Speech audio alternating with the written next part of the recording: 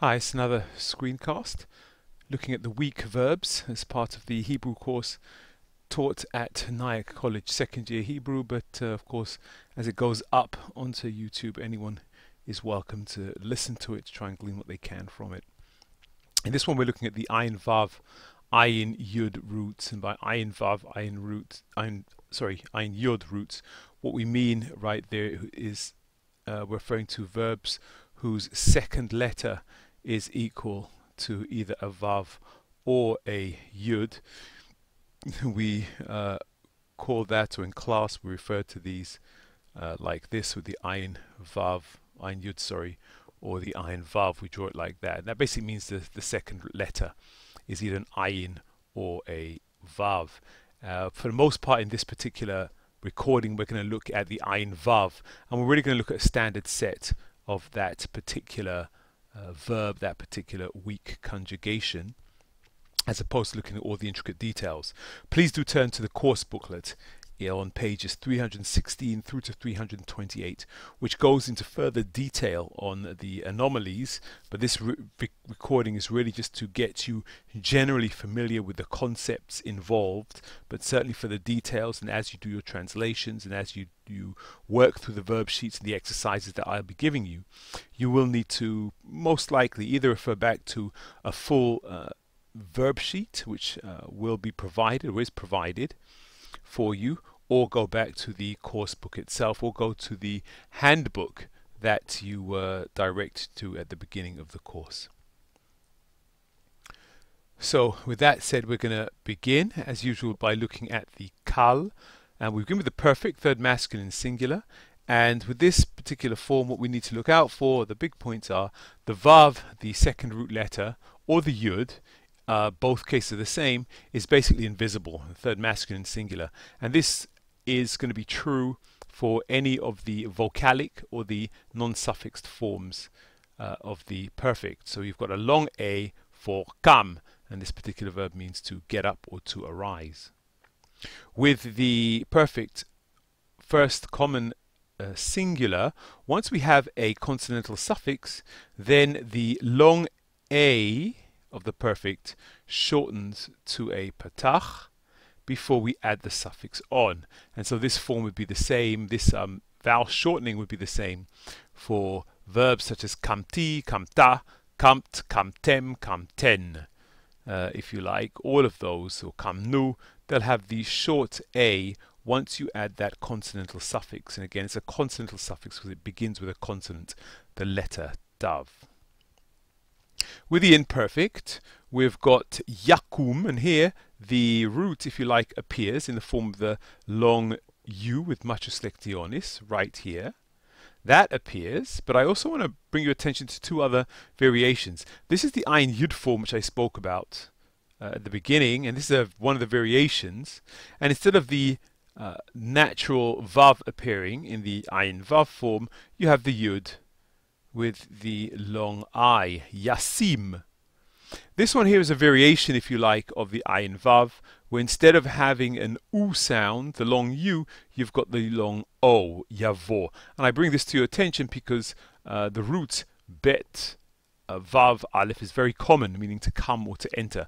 Very common, so you have to look out for this form quite a lot. It's worth knowing, it's worth being aware of. The imperative form kum, as we've seen in the book of Jonah, kum lech el ninveh, like this, with all three root letters involved. And the infinitive absolute is in kom, with a long O as opposed to a long U, both with machus lectionis.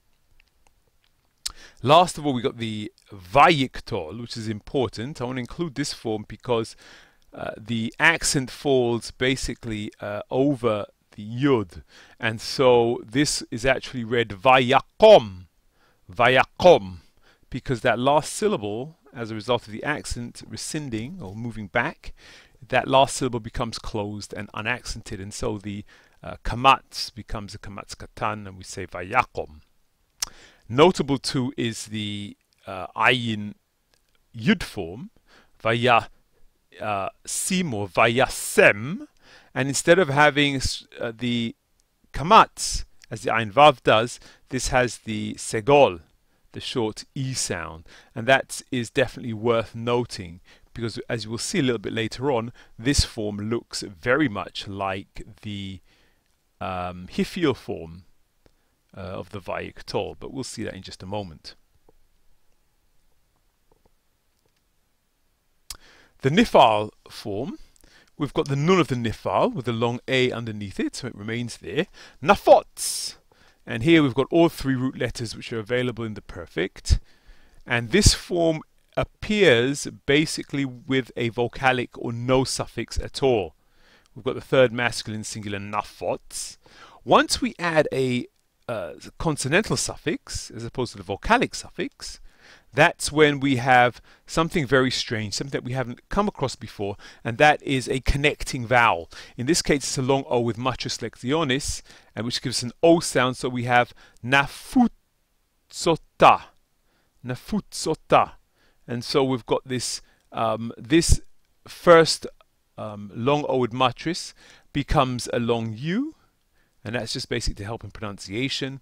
And then you've got the vowel added here, the connecting vowel, the long O, once you add the consonantal suffix. So obviously that would be the same for the first common singular, where you'd have something like nafutsoti, nafutsota, and so on and so forth.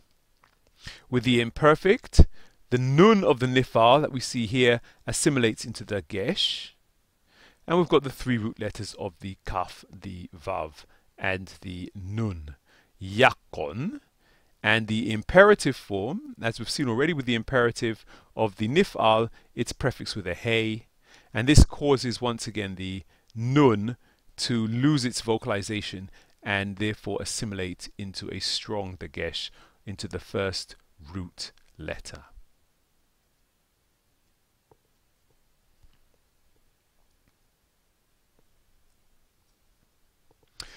With the PL form, it becomes slightly different. There's no doubling of the second root letter. We have a new form, kind of a new form, which is called the polel, and with the pu'al, similarly the polal. And what happens here is that instead of doubling the second root letter, there's a multiplication or a doubling, if you like, of the third root letter. So we have, in this case, you've got the lamed lamed, and the root is actually kaf vav nun, and instead of that we have the kaf vav, and we've got the nun nun, the konen form. The polal form, the passive form, is basically the same, except in this particular case, instead of having konen, we would have konan, konan, and we would have that A instead of the E right there. So that's what it looks like in the perfect third masculine singular. With a consonantal suffix, then basically we're going to have an A vowel anyway, whether it's pu'al or PL, konanta, and then with the imperfect third masculine singular, yechonen. And again, you've got this kaf and doubling of the third root letter in every instance, so you should be able to recognize this this verb form quite easily. We have the imperfect third masculine plural, yechonu, and here we've still got the kaf and the double nun, as well as the vav on the end. When we've got the imperfect, when we turn to the imperfect second and third feminine plural, we have to be careful here because we've got the regular prefix, notice the shva as well, which comes under the prefix of the imperfect, which happens in all of the PL forms. It's another way in which you can identify it. But we've got techonena, and it should actually be a kamat. I think I'll just draw that in here now, but we have got a little kamat right underneath there, underneath that A. Right there. But we basically have, because we've got the doubling of the root letter according to the binyan, the polel or the polal, but there's also the addition, fill that in two, of an additional a na like this. You also have that addition too, and as a result of this, you can't have three nuns all together, and so what we have is the strong dagesh in this second nun, which represents the nun of the last root, if you like, assimilating into the nun of the final part of the suffix for the second and third feminine plural. The imperative form you're going to notice straight away looks like the perfect, konen, and this happens. This creates could create a number of problems, because once you see this form, you need to begin to establish if it's a perfect or if it's an imperative. And to tell you the truth as well, you're going to notice as you go through the verb tables more and more, you're going to find that this imperative form is also the same as the infinitive construct and infinitive absolute. So that one form will basically does quadruple duty to help complicate the general picture. With the participle, again, we've got the mem, which indicates the participle for the pl, pu'al, and hit pa'el. So you've got the form mechonen, and as I said before, the kaf and the doubled third root letter is going to be apparent on all forms. The hit pa'el I haven't given you a separate slide for, because the hit pa'el is basically the same as the PL, with the addition, if you like, of, just color this in right here, there, with the addition of the hit prefix. So you'd be left with hit konen, hit konanta, hit konantem, hit konanten, and so on and so forth. And this is relatively easy to identify. So I haven't given you the full conjugation. As I'd mentioned before, that can be found in the relevant chapter if you need to look at it in the course textbook. With the hifil, we have hekim, third masculine singular, and in this case the ayin vav, if you like, is swallowed up. The vav part is swallowed up in the yud of the hifil. So we have hekim. Now if you see a form like this, we will know pretty much not to confuse it with a pei nun form, because there's no dagesh in that first root letter.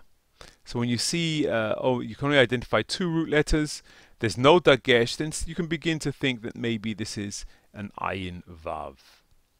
Just like the nif'al, as I mentioned before, once you're dealing with the perfect with a suffix in the hifil, and we are adding a consonantal suffix, then we also add this connecting vowel, the long O with matris. So we have the form hakimoti, hakimoti, and we also have, because of the accent shifts, we also have a change to a short A right here whenever we add a consonantal suffix. So that's what that looks like. Is a bit strange on the one hand, but strange is good, because it can help you identify and recognize the different forms.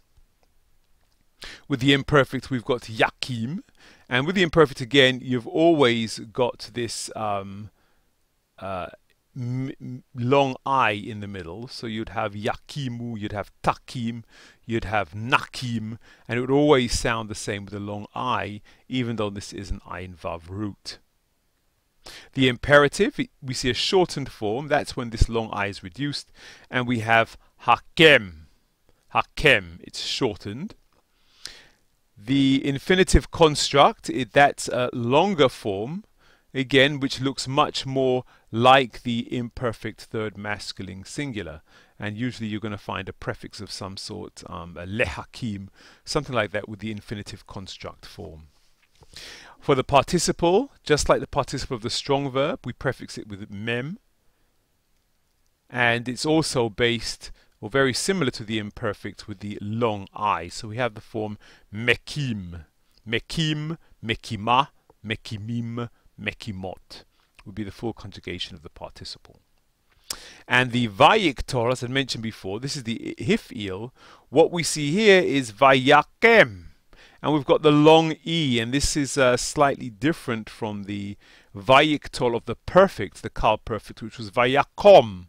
But it does look like the vayiktol of the Ayin Yud.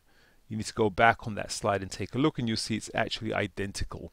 And this is why I have emphasized very much that we learn vocabulary in the course, because the vocabulary will really help to identify the actual forms of the verbs.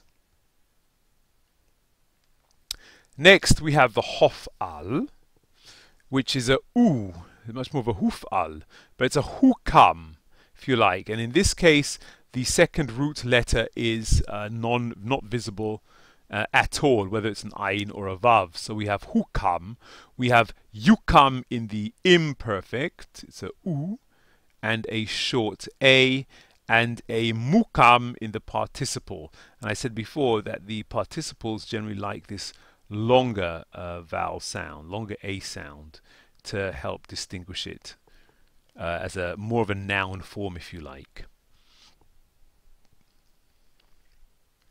So for practice, if you want to get good at identifying these forms, one of the things you need to do is to practice identifying the forms from a page of Hebrew text. It can be any page. You'll generally find these are quite common forms anyway, and see how many you can just take a look through the page, see how many you can isolate on a page. Something else you can do, which I've done on a number of occasions, is simply try to write out the conjugation from the rules we've just learned to see if how well you know them, and then check that against the verb tables, either that I've handed you or something that you've seen in a book somewhere.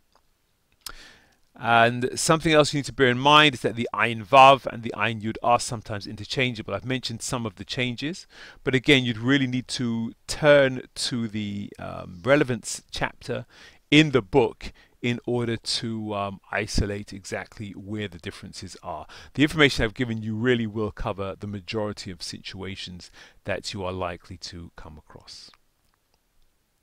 Just to finish, I've got some common Ayin Vav, Ayin Yud words to memorize, to add to your vocabulary. I've got gur, to sojourn, stay a while. Kun, to be firm or to be established or fixed. Mul, to circumcise. Mut, to die.